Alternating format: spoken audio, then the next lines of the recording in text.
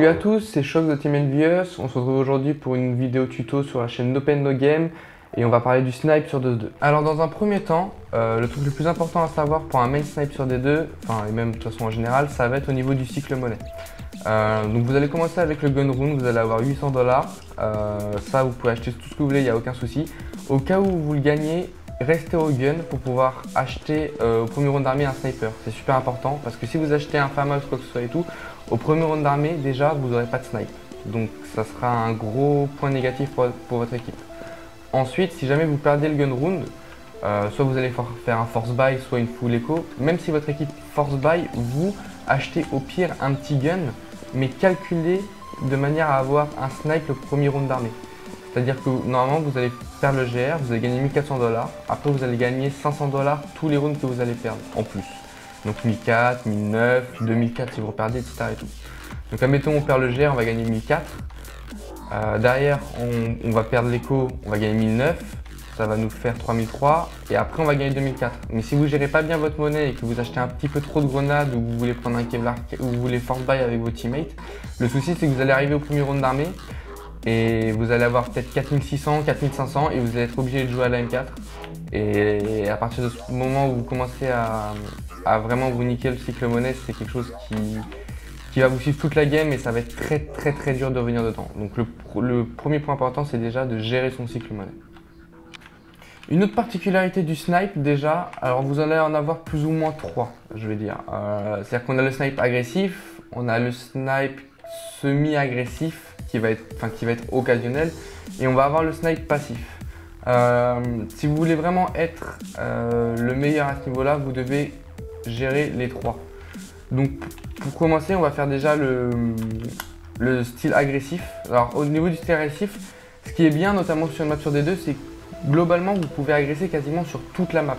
Que ce soit au niveau de la GA, au niveau de la corne, au niveau du mid ou au niveau du B, il y a vraiment beaucoup de kills à pique. Donc là, on va faire un exemple. On va commencer par pick un kill en B. Alors ça c'est quelque chose qui est vraiment intéressant à faire par exemple en équipe. C'est que vous mettez une smoke middle, ou pour pas qu'ils aient l'info, vous passez à 3. C'est toujours mieux d'avoir, sur ce genre de zone, c'est toujours mieux d'avoir deux mecs derrière à la M4 au cas où il y a des mecs, ça se tape, etc. et tout, et qu'on a besoin de renfort directement et que le backup sinon il sera trop long. Donc c'est quand c'est une grosse prise de risque, type tunnel B sur D2, c'est bien de le faire à 3 avec une M4 qui escorte et une autre M4 qui joue par exemple caché, par exemple voiture ici. Au cas où si jamais nos deux potes meurent, ils se douteront pas du troisième. Et lui derrière il se régale et au moins il permet de vraiment faire la différence si jamais l'agression n'a pas marché. Voilà. Et le premier, vous pouvez aller en B directement sans stuff, c'est le mieux. Vous courez directement, surtout vous arrêtez pas du tout. Vous arrivez là, hop, slow. Et là vous décalez. Non, donc vous savez qu'il peut pas être à droite et après le but c'est de décaler les lignes une par une.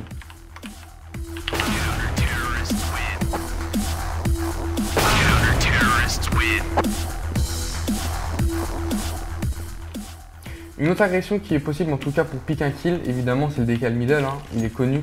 Un décal qui marche vraiment bien, bon même si je pense qu'il y a des chances que vous le connaissez déjà, c'est le décal flash vraiment. Parce que ça va permettre soit au sniper terreau de lâcher la ligne, et du coup vous allez garder la ligne, et surtout avec la dernière mise à jour maintenant vous avez l'avantage. Soit il va être blanc, et si vous tamez bien l'explosion de votre flash avec votre décal, vous avez plus ou moins l'avantage. Sauf si le mec pré-shot ou a des réflexes quasiment surhumains. Donc voilà comment ça va se passer. Début de round, vous arrivez comme ça, hop, vous courez, flash en sautant bien loin et vous décalez sur dès que la flash saute. Un autre pick connu mais très efficace, ça va être au niveau de la corniche, avec cette position là que vous voyez, qu'on appelle en général la position strike. En général, la plupart des équipes n'ont pas de flash instant pour cette position, c'est vraiment très rare. Donc globalement vous avez l'avantage sur tout ce qui va être AK, AWAP, en fait, tous les terreaux qui vont venir. La seule faiblesse de cette position c'est si jamais vous missez votre coup de snipe, derrière vous allez tomber et si le mec vous prend de vitesse, vous allez vous retrouver ici au snipe, avoir que la tête, donc ça va être très difficile, tandis que lui en face, il va être là à la AK, il va vous mettre un petit spray ou quoi que ce soit et tout et ça va être terminé.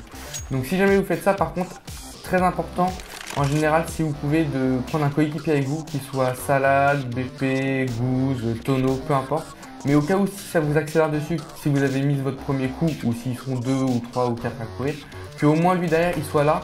Et en plus de ça, en général, il aura certainement un free kill parce que le terreau va être focalisé vers le bas et non pas vers le haut, côté BP, etc.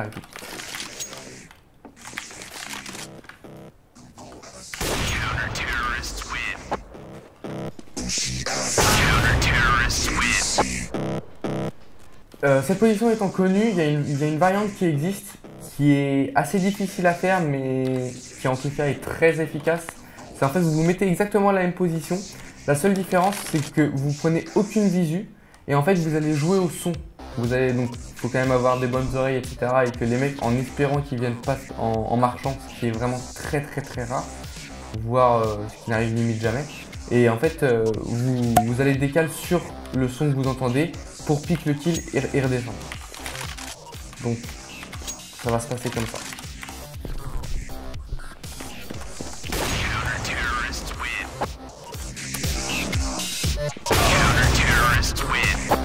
Un pic rare mais aussi difficile un peu comme le B, enfin en tout cas plus difficile que corne et mid je trouve. Ça va être au niveau de la GA. Alors ce que vous allez faire c'est que vous arrivez là, hop, avec une petite mollo vous montez sur la voiture. Bon je le fais en rapide comme ça, je vous explique en détail comment ça se passe. Vous arrivez sur la voiture, vous visez en gros la lampe mais au niveau de la bordure ici et vous la lancez en marchant.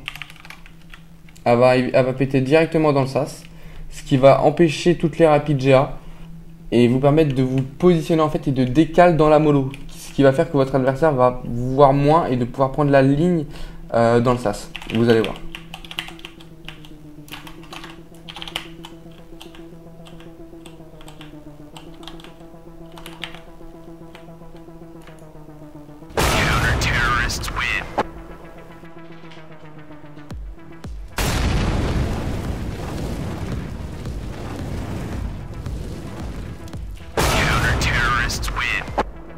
Donc on a vu la partie agressive, maintenant on va voir la partie plus passive et en général certainement plus teamplay aussi, donc sur des deux.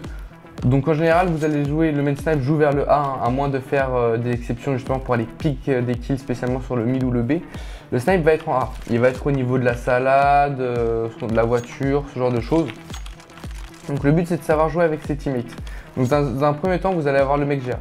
Donc si jamais vous êtes là en train de sniper ou quoi que ce soit et tout, ce qui va être la plupart du temps le cas, et que jamais ça arrive GA, le plus important, ça va tout le temps être de flasher dans son dos, d'accord? Il va annoncer que ça sort GA, vous flashez dans son dos, lui il va jouer avec. Il va jouer avec, il n'a pas besoin de se retourner, il la prend dans son dos, il a juste un voile, et du coup par contre les terreaux seront complètement blancs. Donc ça c'était dans le cas où c'était un setup où en général le pivot aurait été spawn CT. Si jamais le pivot fait le pari que ça vienne en A, il va plus jouer côté BP, goose, salade. Du coup, vous en tant que sniper, vous allez tourner en général pour prendre une visu GA à ce niveau-là. D'accord? Vu que votre pote aura l'info au niveau de la corne. Et le mec dans le trou restera en général caché parce que le but c'est que quand vous allez être ici, si jamais ça vient GA, vous allez tirer votre premier coup de snipe. Ensuite, vous allez prendre une cassée. Ce qui fait que vous allez avoir un tir croisé. Le mec trou, il va pareil, il va être dans son trou M4, il va prendre une cassée comme ça. Et vu que vous avez attiré l'attention avec le sniper, les mecs auront tendance à pas trop regarder le trou. Ensuite, le mec BP, lui, si jamais ça vient corne, il aura besoin d'aide, d'accord? Il va prendre beaucoup de stuff, etc. et tout. Le but, c'est que le mec GA en général dans le trou reste quand même caché. En tout cas, que les terreaux ne savent pas qu'il soit là.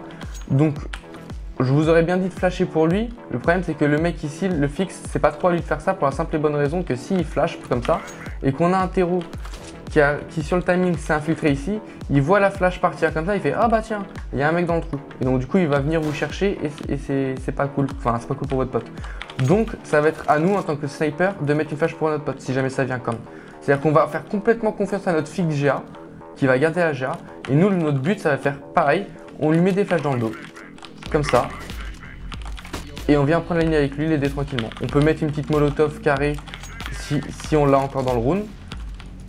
Et le but c'est justement vraiment de l'assist avec le stuff qu'on a, qui fait que lui ça va pas changer son style de jeu parce qu'il n'a pas besoin de se retourner et en même temps toujours pareil ça va flasher les terreaux. Pour finir plus ou moins vous avez pas mal de petites positions sur le radar, enfin de lignes assez sympathiques. Vous allez aller avoir celle-là, qui en général, vous avez l'avantage sur les mecs qui arrivent. Vous avez entre le tonneau et ici, bon, la seule faiblesse ici, c'est que vous prenez toutes les flashs par au-dessus par contre. Vous avez le BP qui est pas mal parce que les mecs voient juste votre tête. Le souci du BP, c'est que si jamais les mecs ont une finition sur le A et vous mettent mollo, HE, etc. et tout, concrètement, vous faites pas un kill et c'est terminé. Et après, vous avez la gousse. La gousse, c'est quelque chose que moi j'apprécie particulièrement parce que même quand on prend des CPL en A, on arrive toujours plus ou moins à s'en sortir. Parce que vu qu'on est gousse, nos potes ils sont placés en fonction. Ils vont pouvoir flasher pour nous comme on a fait dans les autres situations. On peut même se mettre des petites contre-flash pour nous comme ça. Et il y a toujours moyen vraiment de faire du dégât, en plus du first kill. Et il faut savoir que cette ligne-là, donc vous avez une ligne là il y a une espèce de trait noir. Vous alignez le mur blanc au trait noir, comme ça. Et tous les mecs qui vont arriver, soit ils courent et vous avez le temps de faire le premier kill, soit le sniper décale. En fait, ça va être exactement la ligne au moment où il va remonter les SK et vous avez complètement l'avantage parce que c'est une ligne que pas beaucoup de gens prennent et qui en théo est quasiment indécalable.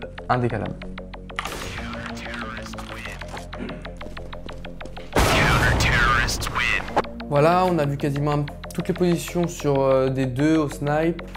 En CT, je pense que vous avez quasiment tout vu, que ce soit au niveau des tricks, des positions, des lignes, des petites molotovs, des flashs. Maintenant, ce qu'il va falloir faire, c'est réussir à trouver votre propre style de jeu, qu'il soit agressif ou passif. Même si le mieux, honnêtement, c'est tout simplement de savoir gérer les deux, c'est pouvoir être le plus complet possible. Parce que vous pourrez avoir la force de l'agressivité et en même temps pouvoir jouer avec vos coéquipiers si jamais vous êtes en passif.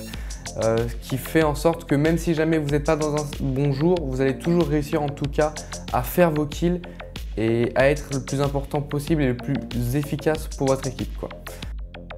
Il y a des questions, il y a des mots interdits. Votre parent cul.